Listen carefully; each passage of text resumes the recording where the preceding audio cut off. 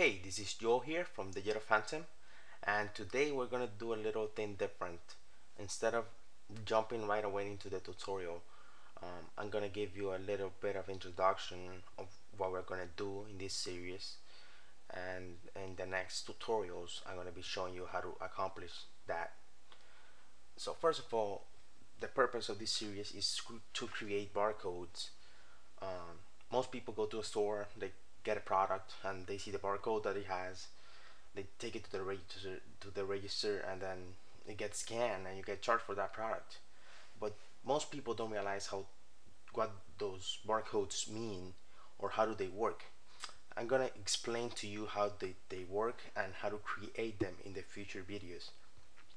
Essentially, if you live here in the US or in North America, the most used barcode here is the UPC barcode. UPC stands for Universal Product Code. Uh, it's the most used here in the US and in North America, whereas in Europe, the most used one is one called EAN 13 or EAN. That means International Article Number, and that's a similar version to the UPC, but it's in a different format. Essentially, I'm gonna be showing how to create the basics UPCA and EAN13. I guess the most obvious difference between UPCA and EAN is that the UPCA has 12 digits, and the EAN13, of course, by 13 you can guess that it has 13 digits. So let's just jump right away into the example here. So here you'll see a standard UPC barcode. As you can see, it has 12 digits, and you see all the bars there. Let's get into this. It has a section. Each barcode is divided into different subsections or sections. For example, here the yellow areas are the default or the standard format for the barcodes, for the UPCA barcodes. The left yellow area is the left guard bar, the middle is the middle guard bars, and the right are the right guard bars. All those are called guard bars because that's the way when the scanner scans it, it recognizes in which position it is, and so it gets the right format. Then we have between the yellow lines we have six areas between those three yellow lines. So in total we have 12 areas, so that's why you get a total of 12 digits. Now the first digit is the number system that is determined in the barcode. Then the next 5 digits from digit 1 to digit 6 is a manufacturer's ID.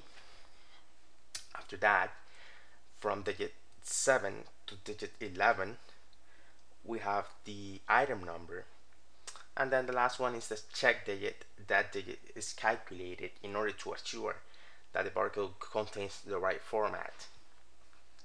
Now you might be asking, well, what does those black and white line mean or represent?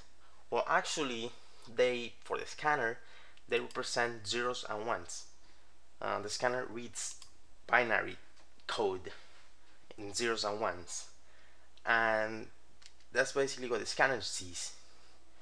For example, in this particular barcode, the scanner will see 1010100100011, and etc. That's what the scanner will see. Of course, the numbers at the bottom, it's just a human readable representation of the barcode. That's just in case you go to a store and the barcode is not working right, or the scanner is not scanning the barcode.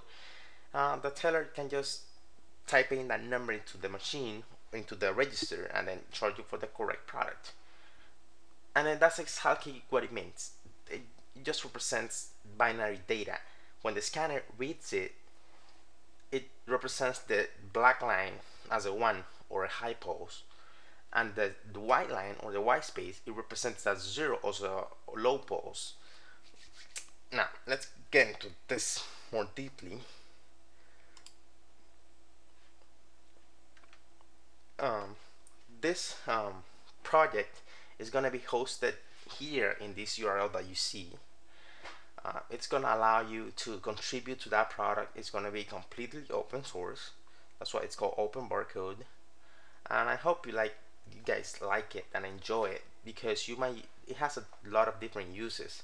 For example, let's say you have an e-commerce site, a shopping cart, and you want to generate a receipt for a customer that just bought a product from your site.